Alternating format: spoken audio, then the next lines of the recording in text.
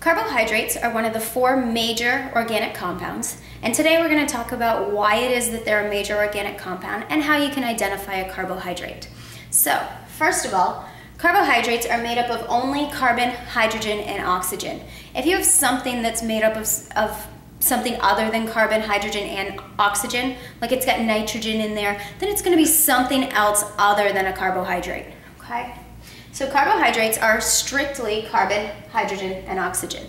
Carbohydrates are the main source of energy for all organisms. This main source of energy, this energy provides us with what we can do every day. We need that energy. Without that energy, we cannot function. Okay, so it's our main source of energy, and sometimes it does serve a structural purpose, for instance, in plants. Okay.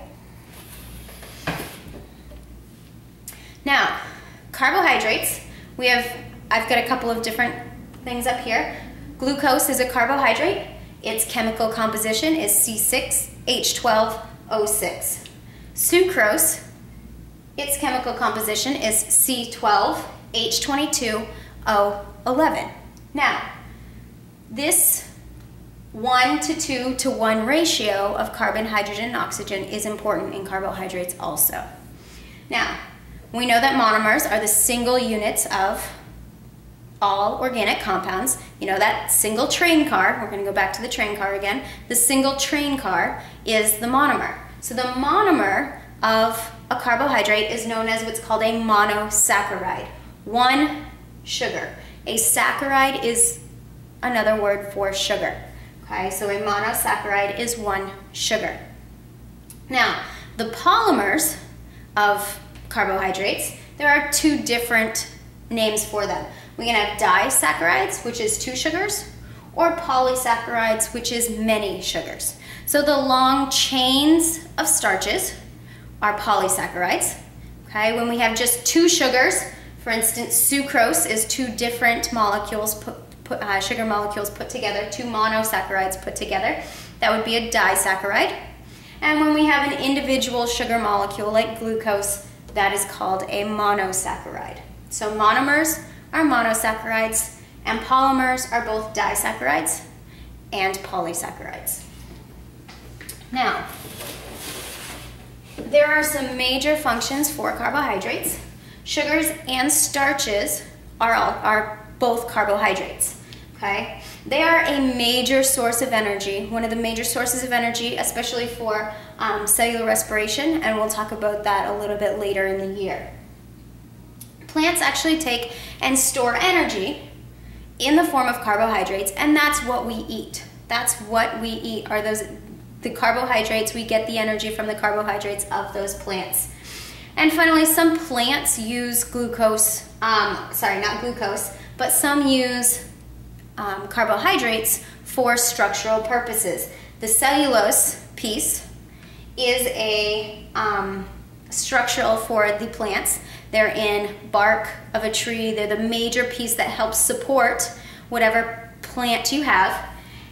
And the piece with this is that humans actually cannot digest cellulose. So we couldn't eat a tree because we couldn't digest that cellulose.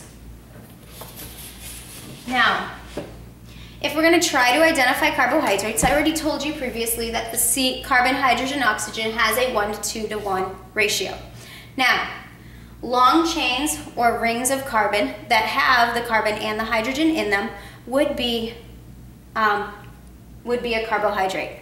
Now, I've got two pictures up here, two different ones. This is a chain of carbon, and if you notice coming off of each of these, we have hydrogen and oxygen off of each of one of these carbons. And if you count them all up, we have 6 carbons, 12 hydrogens, and 6 oxygens, which actually make this a carbohydrate. This is also a chain of carbon. This chain of carbon, we've got 6 carbons, 12 hydrogens, and 6 oxygens. If we count all of those up, that's what we end up with. So we still have that 1:2:1 ratio, which gives us a carbohydrate. Now, we might be slightly off with the oxygen. When we put two together, chains together, or two circles together to make a disaccharide, okay? you might end up with this OH dropping off and it forms with another oxygen in here. Remember that water removal is a dehydration synthesis. So the numbers might be a little bit off. Going back to our sucrose, it's C12H22O11. That 11 isn't quite that 12 in there to make it 1 to 2 to 1, but it's right around that same area because we've gone through that dehydration synthesis process and actually removed an oxygen piece in there. So carbohydrates, main source of energy for all living things.